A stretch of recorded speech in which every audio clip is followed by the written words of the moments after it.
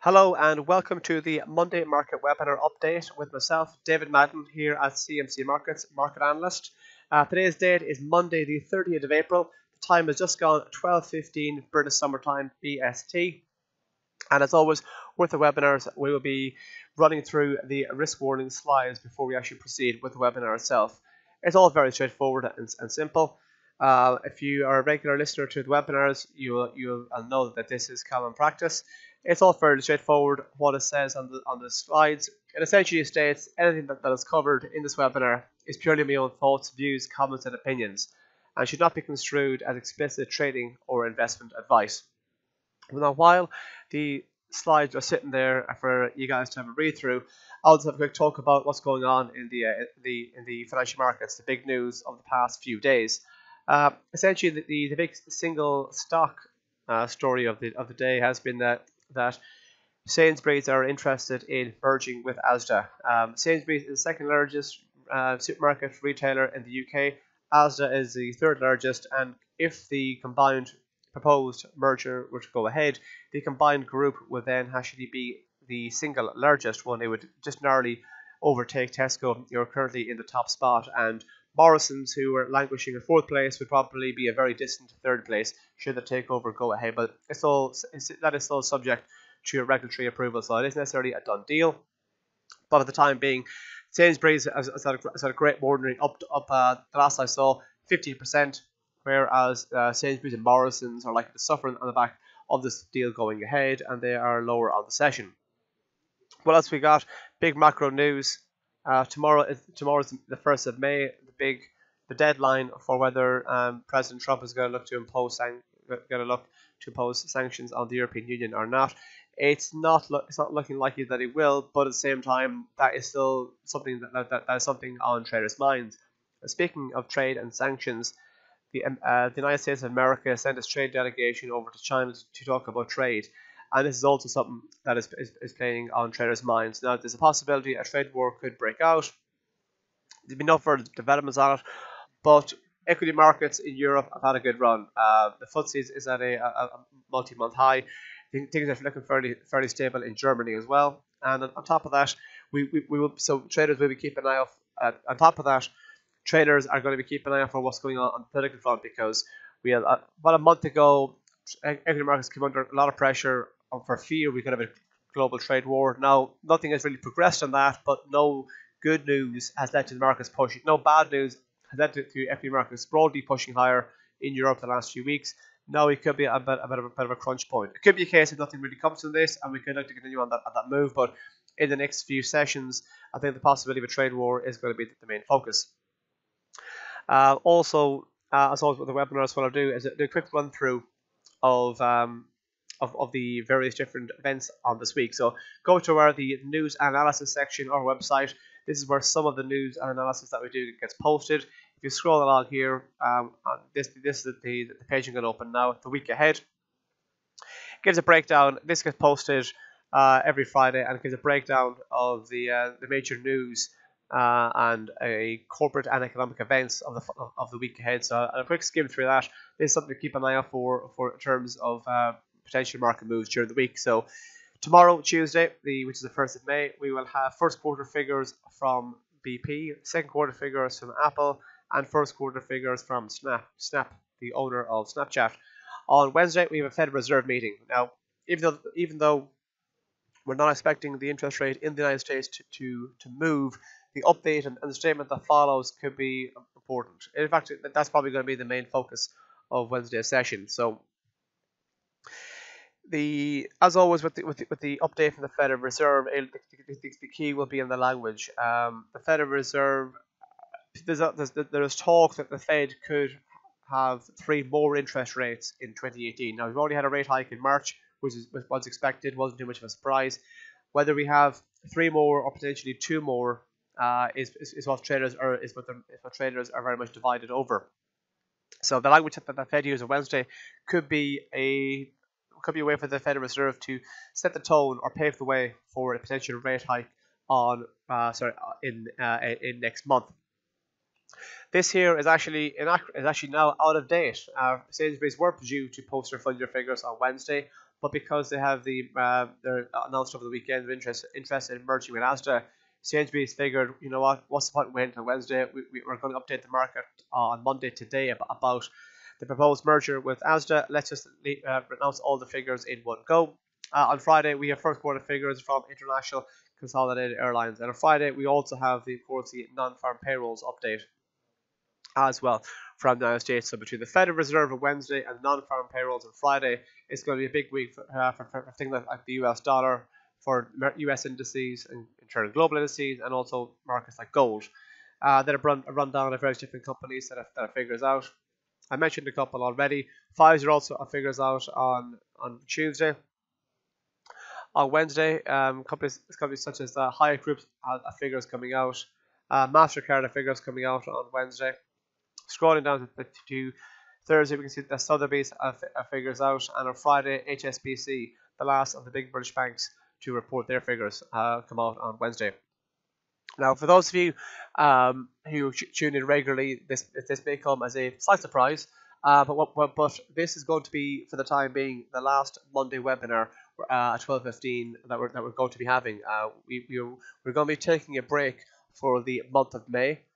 So what we're going to be doing is we are going to be having a think about how we can do things a bit differently in relation to the update. So there's a possibility we could be looking at restarting doing a webinar as of June, but for the month of May there'll be no Monday market update. Now we will be having a market update on Friday coming for the non-farm payrolls amongst the other webinars.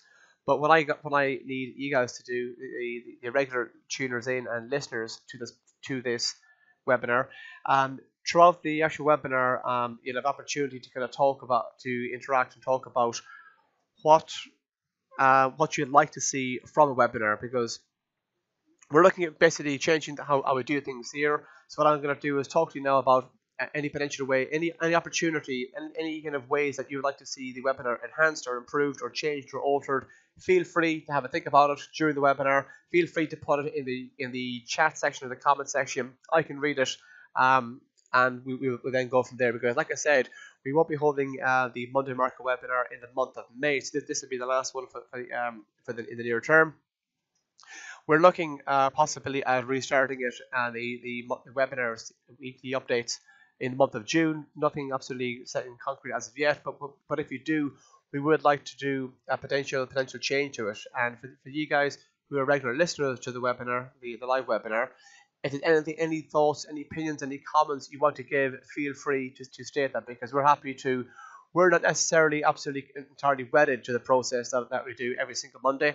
But at the same time, if you want anything to be done differently in terms of things you look at or how it's structured, feel free to put that in the comment section, and I can have a read through that after the webinar itself is over.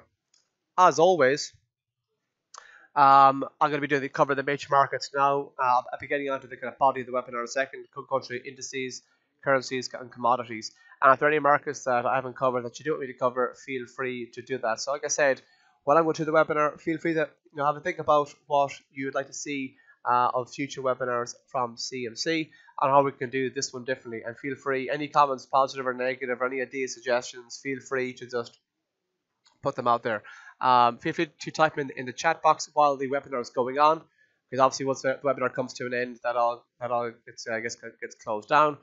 If you want to contact me over Twitter, it's dmadden, MADDEN_CMC is my Twitter handle. So if you want to get in contact that way, feel free to do it that way as well. So if any suggestions at all, seriously, I really do urge you guys, any suggestions, feel free. But that's enough of that. Pushing on with the actual webinar itself. So take a look now here at the FTSE 100, first one off the bat. FTSE's had a decent run in recent weeks. Had us got a solid upward trend for just about 5 or 6 weeks now. As you can see here, hit a level here not seen since basically early February of this year. So the market's pushing higher, firmly above the 200-day moving average, which comes into play in around just south of 7,400. But the market's pushing higher here. The next big level to watch out for to the upside will be 7,600. And if you go north of that towards 7,700, and if you take off 7,700, then of course you'll be looking towards the all-time high just north of 7,800. Notice how as the market's pushing higher, the MACD indicator is quite strong. So the market's pushing higher, and buying momentum is still strong. So that's basically the kind of the view on the FTSE. Should we move south? Should we have a bit of a pullback? Because given that we've had effectively a month of almost like straight gains, a bit of a pullback wouldn't be a bit of a surprise. And if we do, we could find some support coming to play in around the 7,400 area, or south of that, even down at 7,300. And it's only if I have a sizable break below the 50-day moving average here at 7,200, because then we actually be looking at heading back down towards 7,000. I'll take a look now at the euro market. So as you can see here, the euro market also had a decent move over the last month, but notice how on several occasions it seemed to run out of steam anytime it approaches the 200-day moving average, which comes into play at around 12,666. So it's almost like there's a kind of a bit of a barrier at that price area, but at the same time, we haven't seen the move market much lower. We just haven't really managed to kind of break north of that big barrier. So a move breaks north of the 200-day moving average, could see us heading back up towards this level here, the early January low of 12,741. And should we go north of that, then keep an eye out for the big psychological number. Excuse me.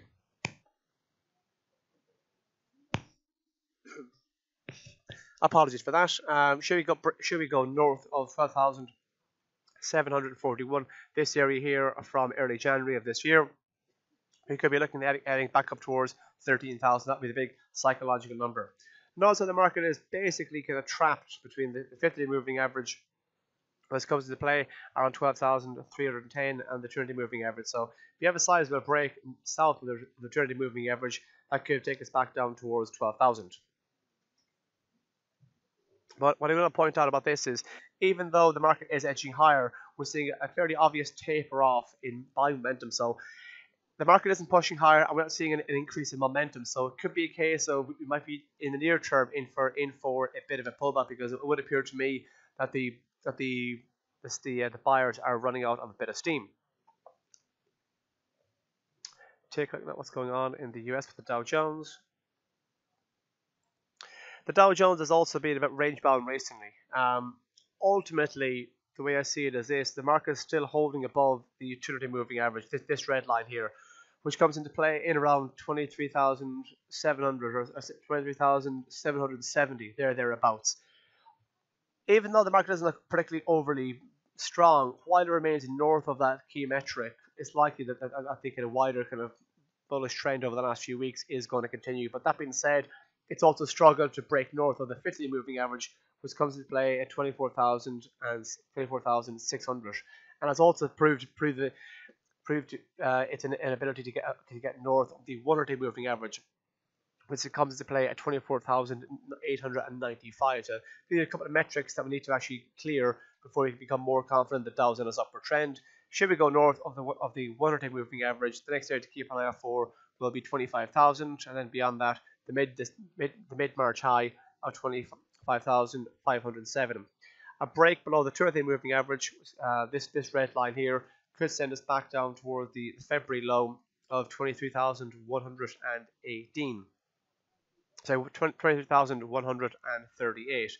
And if we take out that level, that will then be a fresh 2018 low, and that will be pointing towards further losses.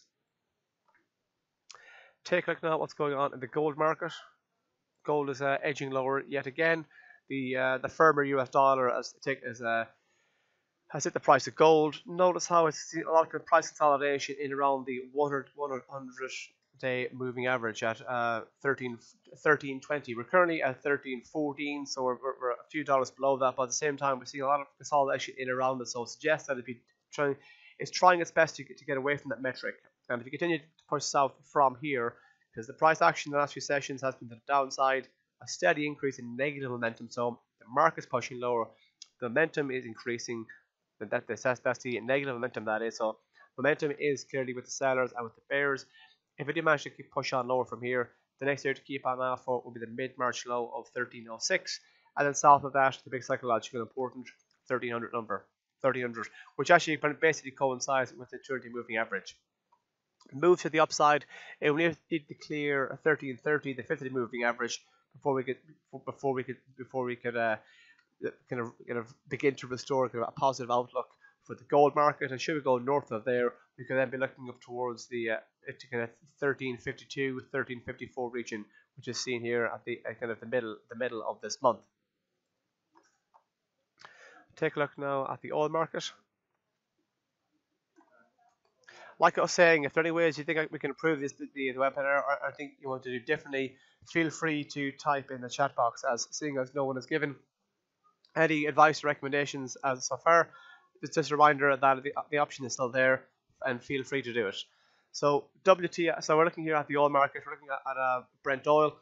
Brent oil last week hit a fresh 41-month high. We're a touch lower on the back of it, but still we're very much in the upward trend. Like I said, it's at a 41-month high, multi-year high. It's been in a classic upward trend for several months now.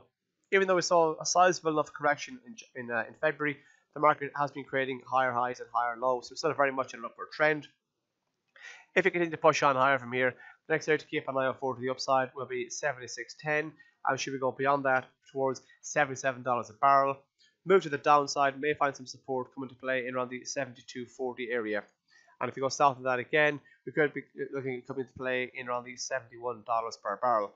It's only if we see a break south of the April low, which comes into play at this area here in around 67, 56, 740, in around here, could then we actually look to actually move lower yet again, and then we could head back down towards the $65 per barrel area.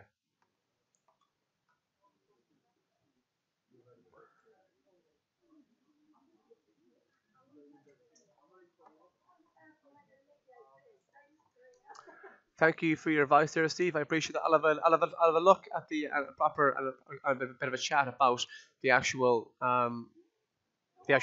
recommendations when the webinar is over. But if anyone else, if anything else wants to type in some chat, enter in some feedback or commentary on how the webinar is run, feel free to do so. I'll just continue with the webinar for now, and then look to actually have a chat about it when the webinar comes to an end in about 15 minutes time. So take a look at the WTI market. It's a very similar chart. WTI also last week racked up a multi-month high.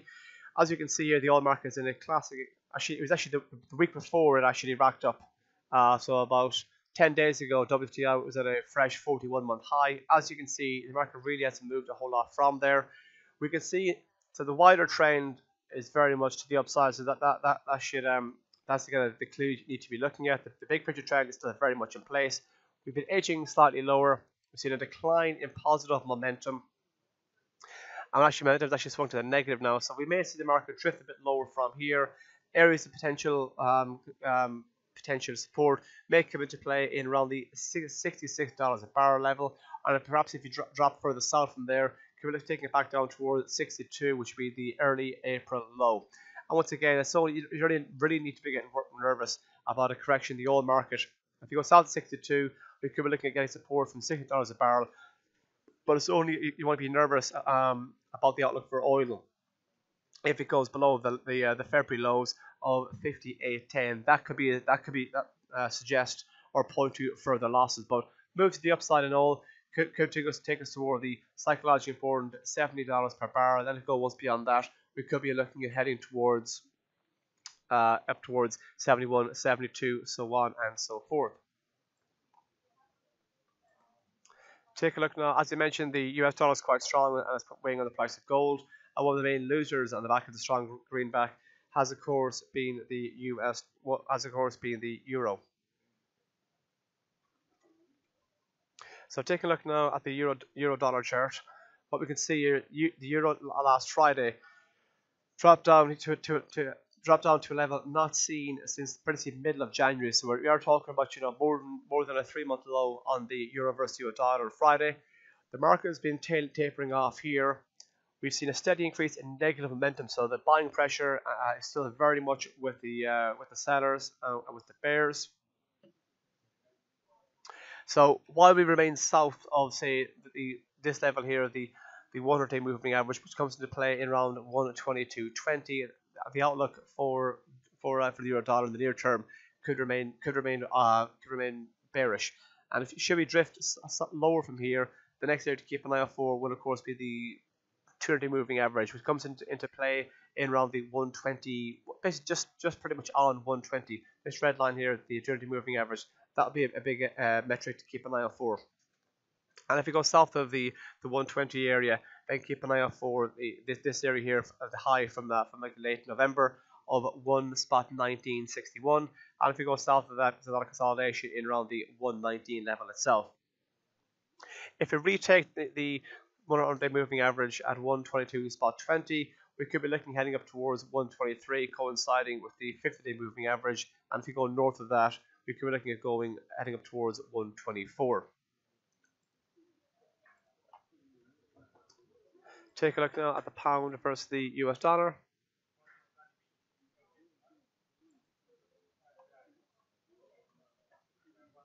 As I said, sterling, the US dollar has had a good run, and also surfing on the back of that has been the pound. This is also partially driven by the fact that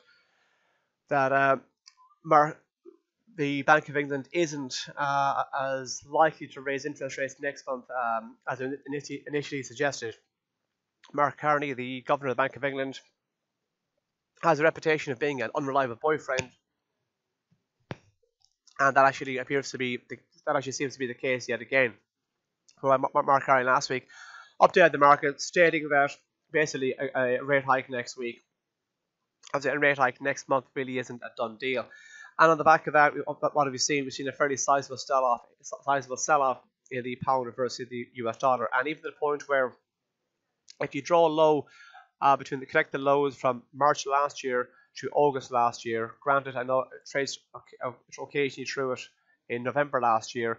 This trend line here, we can see has actually been breached, and the market is actually now south of the trend line. So when a trend line is broken, it doesn't necessarily suggest that we're going to see a complete massive change in trend. Bearing in mind, this has been in a solid upward trend for over a year. It often just means the existing trend will continue, but at a less steeper gradient or steeper rate. So this doesn't suggest that the market is all of a sudden going to completely sell off. It just means that we could see the market drift a bit lower here, and then if the wider positive trend resumes, it continues, but at a less less aggressive rate, if that makes sense. So rather than actually say the market say at a 45-degree angle, growing that way, it might be say at a more say 25 or 30-degree angle.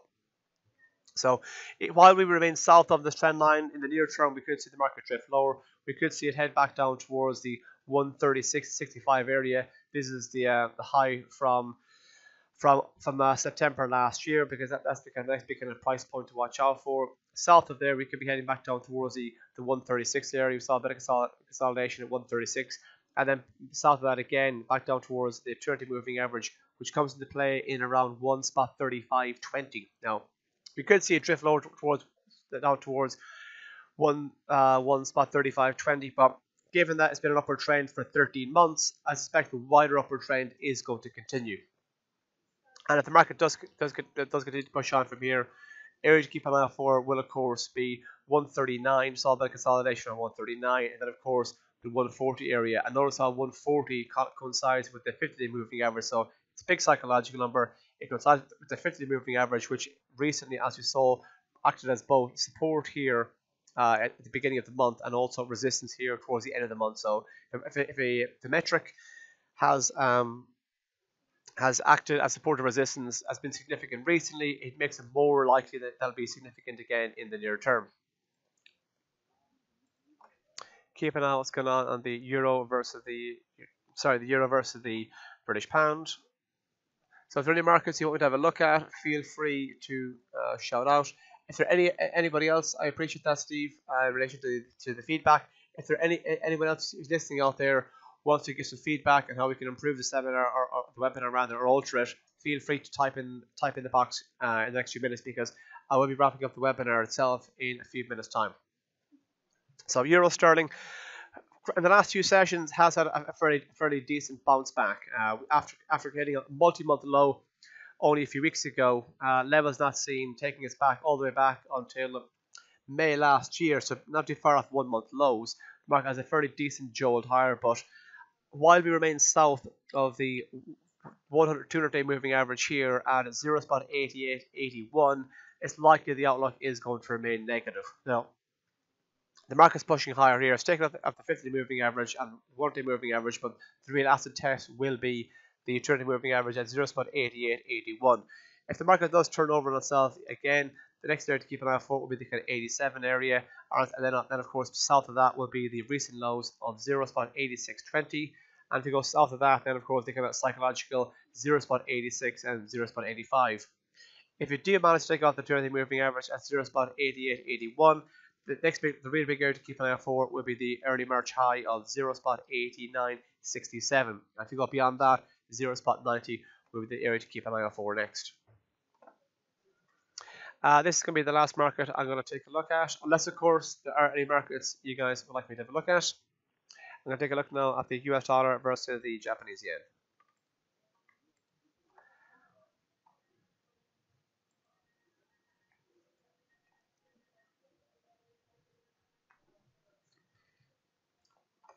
So as you can see here, there's been a fairly sizable sell-off in the dollar yen throughout 2018, but it is making a fairly decent comeback.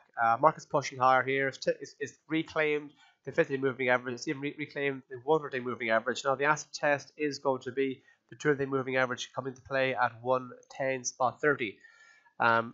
So broadly speaking, the market's been pushing higher the last about 5 or 6 weeks. Broadly speaking, we've seen a sizable enough increase in positive momentum. So momentum over the last 5 or 6 weeks has been with the buyers, which is a good sign if you're long. But the market has seemed to kind of be in a bit of a kind of a sideways move, kind of a consolidation move in around here. And notice how we're seeing a bit of a slip off in positive momentum. So we are seeing a bit of the pressure and the momentum from the buyers wane a bit. So we may see the market in the near term slide a bit lower. So I may find some support from the 100-day moving average at 108.86, or perhaps even down as low as 108.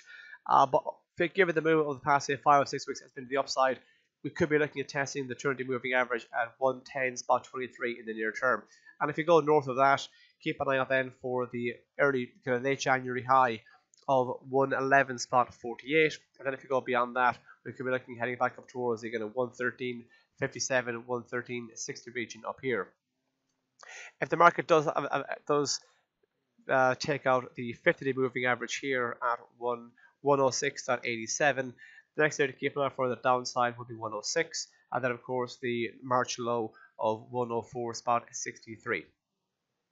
So I'll quickly now talk about a few items in our platform, as I always do. So like I said, some of the updates that we do get posted to the news and analysis section of our website, which of course is here. But all other updates that we do throughout the day, particularly live data alerts, get posted to Market Insights, which is this tab that I've opened here. Market Insights can be found under the Market Pulse, and it's the second option down. What we also do throughout the day is update the chart forum, and this isn't just for CMC Market employees, it's also for CMC Market account holders. So you guys can actually also update chart forum as well and try and get a conversation going about what do you think of a certain market. So if that's what you do in chart forum, it can be found under Market Pulse. It is the third option down. Chart forum is essentially a snapshot of a particular chart and a few hundred words written about the actual chart itself. What do we think of the price action is doing, or where do we think the market's going, or key levels to potentially keep an eye out for. Also under the Market Pulse can be found the economic calendar. Market calendar, fourth option down, and it'll give you the actual, as soon as data comes out, it'll be populated in there. The actual figure will be out, and it'll also give you the consensus expected, and also give you the previous figure as well. So keep an eye out for that. So what to watch out for this afternoon session is going to be German CPI is coming out in about 15 minutes, 1-5. That is the one to watch out for in the near term. Also, I want to point out, like I said, The Monday market webinar is not going to be held during the month of May. We're looking at rebooting it in June or possibly afterwards, but we're looking at possibly doing it a bit differently. Once again, appreciate your feedback, Steve. If there's anybody else that wants to write some feedback or some commentary, feel free to do so and put it in the chat box. All feedback is welcome, positive or negative. We're all about improving the service that we have here. So feel free to type in the chat box. I also want to point out other webinars that are going on Wednesday, the 2nd of May at half 9 at 7:30 p.m. British Summer Time. We have the live global market report. And on Friday, the 4th of May at 1:15, we'll have the US non-farm payrolls live cover. So that's 13:15 British Summer Time, 1:15 London time. And then on Tuesday, the 8th of May, we also have the Trader Development Program Part 1, Foundations of Technical Analysis, which I'd really recommend tuning into. Technical analysis is a very helpful tool, in particular for short-term trading. And that webinar is going on Tuesday, the 8th of May at 1900 BST, 7 p.m. UK time. So if there are no other comments in markets you want to look at, and if there's no other any other feedback you want to give, I appreciate your time. There's going to be a video of this webinar on our Insights section within the next hour or so. And I do want to thank you all very much for tuning in and for your feedback. So from all of us here at CMC Markets, have a good trading week and good luck.